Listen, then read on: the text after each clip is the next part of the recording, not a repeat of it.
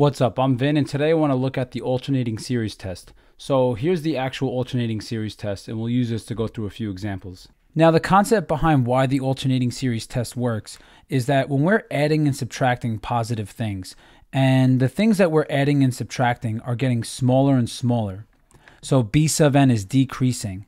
And also, along the way, not only are our terms getting smaller, but the limit as n goes to infinity of b sub n is equal to 0.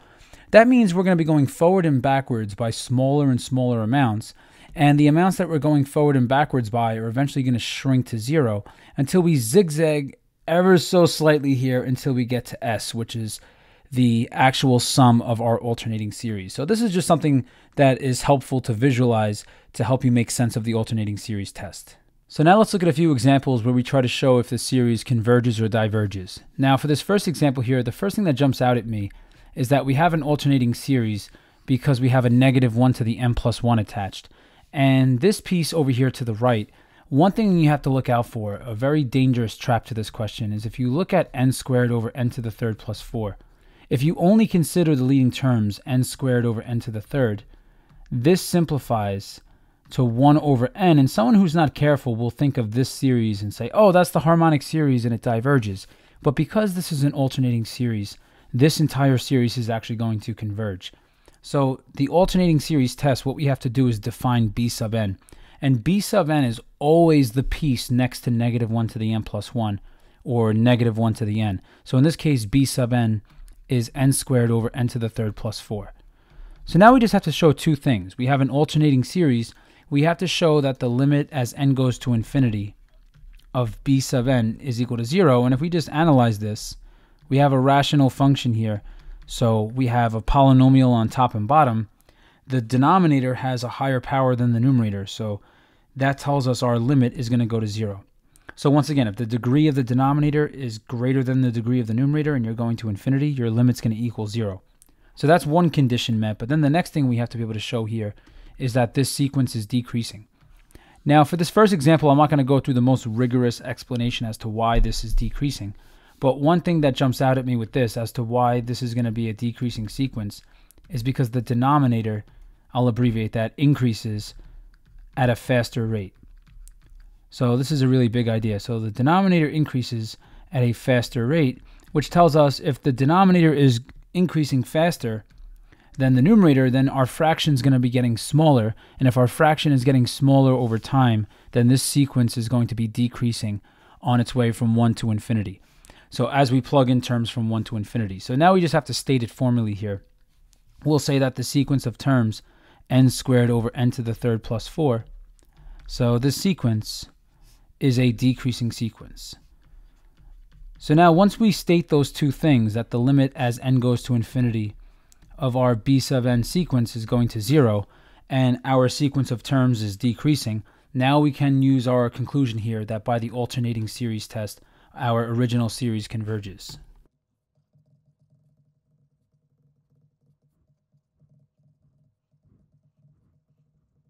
So for this question here, these sometimes throw people off because of the cosine n pi.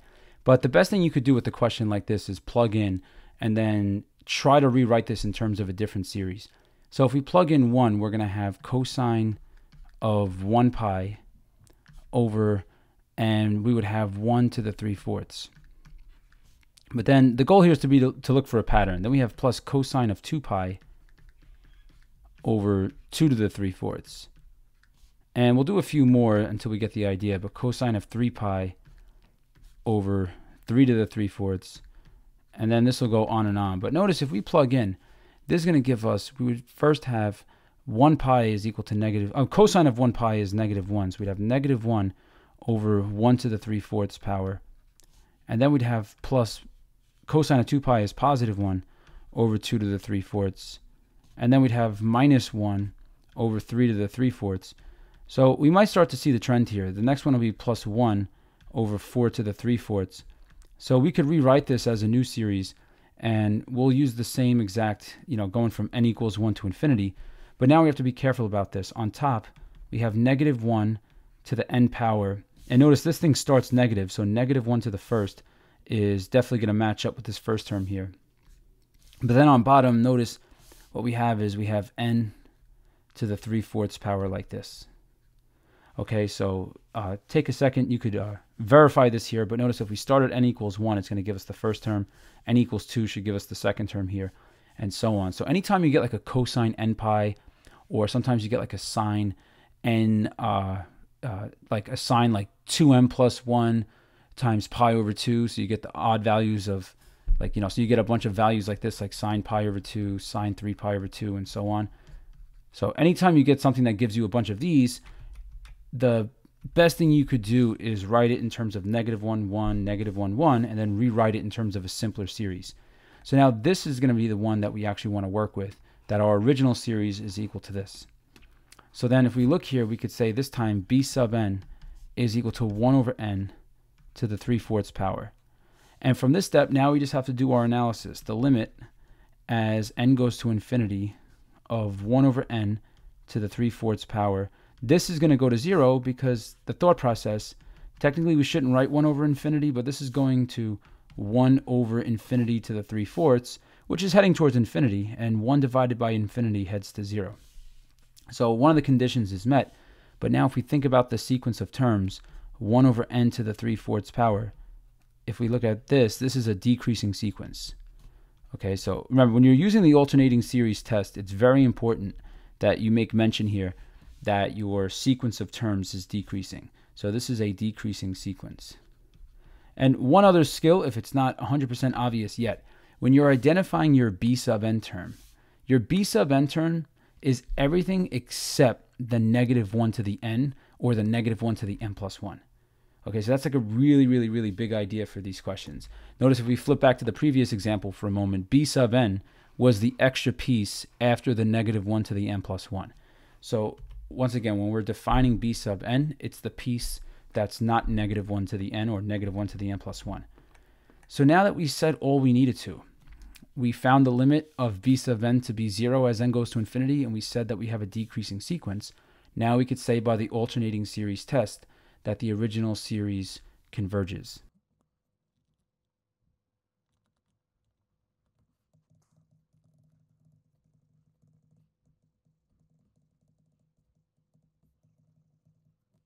So for this next question here, right away I look at this and I think, all right, b sub n is n over natural log n. But one of the real big ideas you need for n versus natural log n is that you have to notice that n versus natural log n increases at a faster rate than natural log of n. One way I like to convince students of that is I think about the graph of y equals x versus the graph of y equals natural log x. The graph of y equals x is just this. I'll make it neat here. So we'll just rewrite this part. But y equals x is just this diagonal line like this. Whereas natural log x looks something like this. So I think it's clear that y equals x versus natural log x, that y equals x takes off. And the rate of change of y equals x is constant. It's equal to 1. So this is just going up 1 over 1 forever. Whereas the rate of change of natural log x is 1 over x. So as time goes on, as x increases, the rate of change slows down here and it flattens out. So in a sense, I think about this as n is more powerful than natural log of n. So I automatically jump to this step, that the limit as n goes to infinity of n over natural log n goes to infinity. Now, if it's not obvious, what you could do is you could use L'Hopital's rule, because this, if you think about it, is an infinity over infinity limit. The top and bottom are going to infinity, but at different speeds. So if we apply L'Hopital's rule, we could see here the derivative of the stuff on top is 1, while the derivative of the thing on bottom is 1 over n. So then this just becomes the limit as n goes to infinity of n, which goes to infinity. So this tells us here right away that the alternating series test is not going to apply. But the task for all of these questions was to determine if the series converges or diverges. So since the b sub n piece went to infinity, what we could do is we could use the nth term test for divergence. So we could take the limit as n goes to infinity of the entire term inside of our series here, the summand. So we take -1 to the n over natural log n.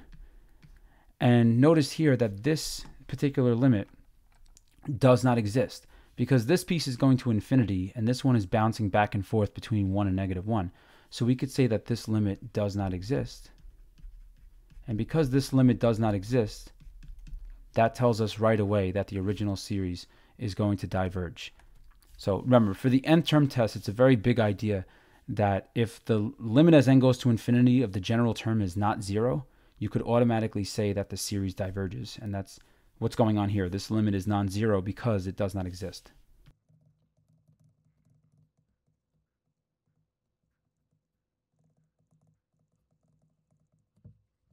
So looking at question 4, right again, I'm thinking the same thing. The first thing that jumps in my head here is that I take the limit of the b sub n term. So I take the limit as n goes to infinity of 3n minus 1 over 2n plus 1 and see that this limit is equal to 3 halves, which I note right away is not equal to 0. So what that tells me is that if the limit of b sub n is not equal to 0, then I'd rather switch here and say this is going to diverge, but we have to use the nth term test for divergence, which means next we have to include the negative 1 to the n inside of our limit. Because here, when we look at the entire thing, this limit does not exist. Because if this limit goes to 3 halves, negative 1 to the n makes this bounce back and forth between plus or minus 3 halves. So this limit does not exist. So once again, by the nth term test for divergence, the series is going to diverge.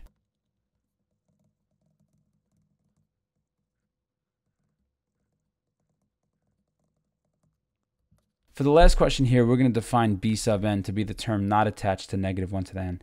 So that's going to be sine of pi over n. And now the first part should be not so bad. The limit as n goes to infinity step is definitely simpler than the next part. So we're taking the limit as n goes to infinity of the b sub n term. And now here, what we could think about, if we could do this in our head and see that pi over n is going to go to 0 as n increases to infinity. Otherwise, if you want to break this up and use the composition of functions idea, this is the same thing as taking sine of the limit as n goes to infinity of pi over n.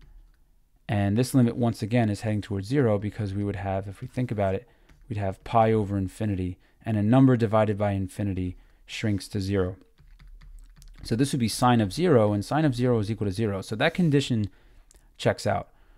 Now, this next part, we want to say that b sub n is a decreasing sequence.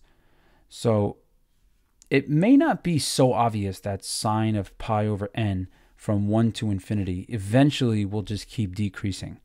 So we'll explore that a little bit more because that's something we want to be 100% sure of. So if we look at f of x equals sine of pi over x, the best way we could determine if a function is increasing or decreasing is by looking at the derivative. So let me just make that a little bit neater. So we have sine of pi over x. So if we look at this derivative, f prime of x equals cosine of pi over x. So we're using the chain rule here. We do the derivative of the outside, you keep the inside, and then the derivative of pi over x is negative pi over x squared. Okay, this you could just call pi x to the negative 1 and do the power rule, and then rearrange it so it looks like this. So there's our derivative, and notice we're on the interval from 1 to infinity for this series. So when we analyze our derivative, we're only going to be analyzing this from 1 to infinity. So what I would want to do is find the root here, or find all the roots that are possible. So if you set cosine of pi over x equal to 0, and keep in mind we're on the interval from 1 to infinity. Well, what we could find here is that cosine of pi over x is equal to 0, specifically when x is equal to 2. And the thought process here is that cosine of pi over 2 is equal to 0. So pi over x equals pi over 2 when x is equal to 2. So that is our only critical point here. Now we might be thinking, like, how do we know there's no more critical points after 1 except 2? Well, if you think about the cosine function in the unit circle, some ideas to consider is that these are the significant values of cosine. Cosine of pi over 2 is 0, then 3 pi over 2. Then we would have, after this, we'd have 5 pi over 2, and so on like this. But the problem is that the x is in the denominator. So the only way to make something like pi over x equal 3 pi over 2, well, for something like this, we could cross out, and then this would give us x equals 2/3. And if I had to say what value of x for pi over x would give us 5 pi over 2, it would be x equals 2/5, and so on. So we have a lot of values that are less than 1 that would give us critical points, but we're only looking from 1 to infinity. So that's just a minor detail here that we have to be mindful of. So we'll just get this out of the way, and now we'll continue this question. So now what we could do is we could plug in test values into here. And one thing to be mindful of is the negative pi over x squared piece. This is always negative. So this is always negative. So I'm only going to plug into the cosine pi over x, and then just say if this is positive times a negative, it's going to work out to something negative. So here I would look at x equals, let's say 1.5, which is equal to 3 over 2. If we plugged in 3 over 2, notice that would give us cosine of pi over 3 over 2, which would work out to 2 pi over 3. And notice this is a quadrant 2 angle. So this is something to be mindful of here. We have cosine of 2 pi over 3, which is basically 120 degrees. And in quadrant 2, only sine is positive. Cosine is negative. So we would have something negative times something that's always negative, which would work out to something positive. So now if we plug in something like x equals 3, notice I have cosine of pi over 3, which is cosine of 60 degrees, which is equal to positive 1/2, but I have something positive times something negative, which would work out to something negative here. So we'll just make ourselves some space, and then we'll write our conclusion based on this.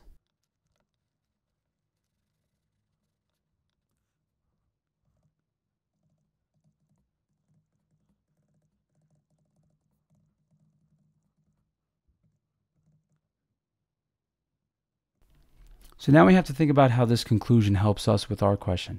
Well, what this tells us is that if f of x is decreasing on 2 to infinity, that tells us that our sequence b sub n sine of pi over n is eventually decreasing forever. So we could say that b sub n sine of pi over n is a decreasing sequence. So from here we can make the leap. Therefore, sine of pi over n, this is a decreasing sequence. And if we have a decreasing sequence on top of having a limit going to 0, that tells us by the alternating series test that our original series converges.